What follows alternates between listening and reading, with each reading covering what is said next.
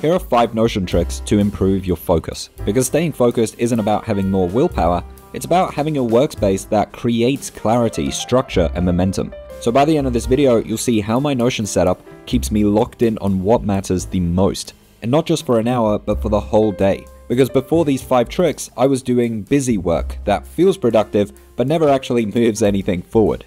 And now I can stay focused the whole time that I'm working. Subscribe for Notion tutorials. Let's dive in. For this video, I'll be using Headquarters, which is my premium Notion template, but of course you can implement these ideas into your own Notion dashboard. But if you are interested in Headquarters, then there's a link in the description to the template. Now this first trick here has been revolutionary for my focus and consistency. What I'm going to do is just start by adding a couple of tasks. I'll just do some fake tasks here. What you're going to do is use this state of mind property. So here you have a few different options. We have a flow task, which takes about 2 hours to complete and involves full cognitive effort.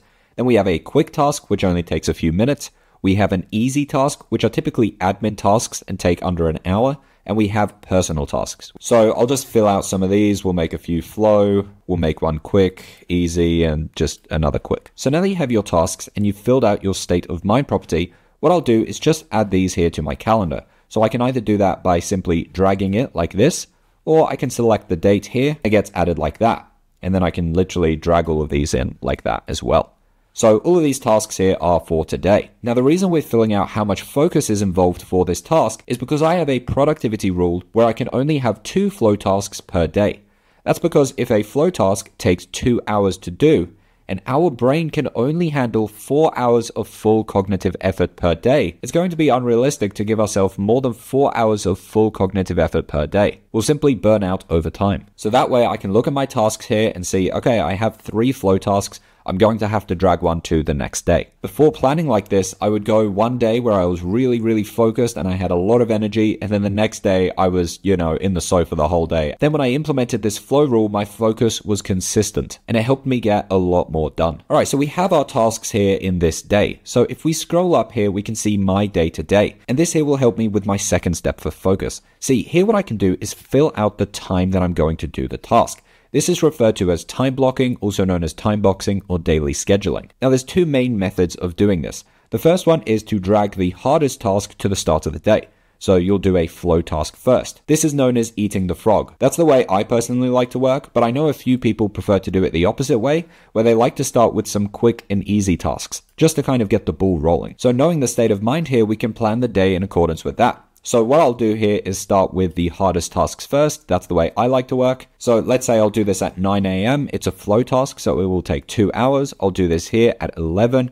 Then I have lunch as well. So let's say this is at 2 p.m. That's a quick task. So let's say this is at 2:15 p.m. for example. And then let's say this easy task here is at 2:30 p.m. So what I've done here is time block my day. And this helps with my focus because I know, hey, when it's at 9 a.m., I only need to think about task 2. So now we can give ourselves the permission to focus. So how can we make focusing even easier? Well, let's say all of these tasks here are to do with a specific project.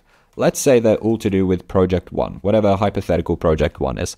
And I'll add this to all of them. And we'll also add the bucket here of job.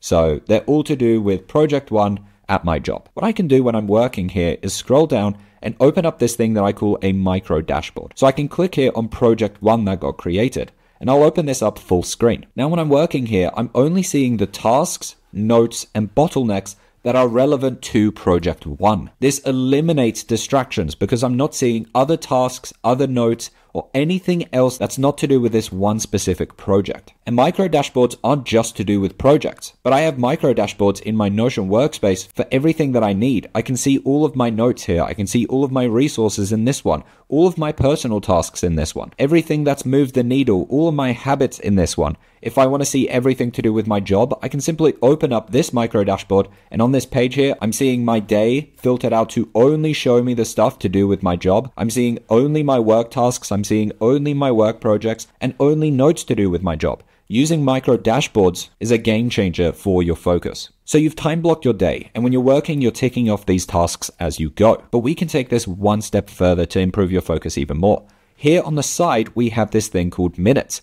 So here what you can do is say how long these tasks are taking you. And we're not just filling these out for the sake of it. See, when we scroll down here, we can access this time tracker page. And this here is a micro dashboard that only has our time tracking. So here under time on buckets, I can see it broken down by my different life buckets.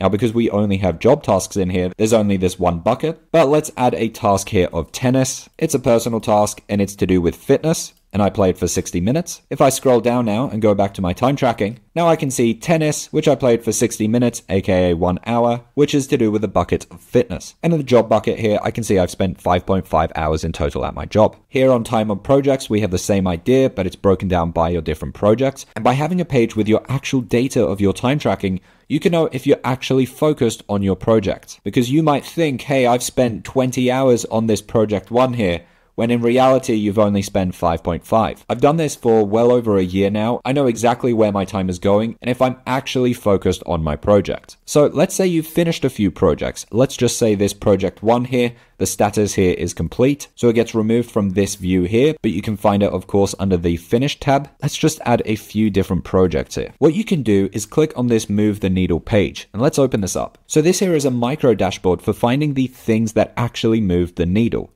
Here I can see all of my projects, and if I click on this tab here, I can see every single one of my tasks. And what I can do is literally go through every single task I've done and every single project that I've done and find the ones that have moved the needle. These are the 20% of tasks or projects that had 80% of the results. So let's just say this project 2 here, whatever that is, hypothetically this moved the needle for you. You can now change this to move the needle.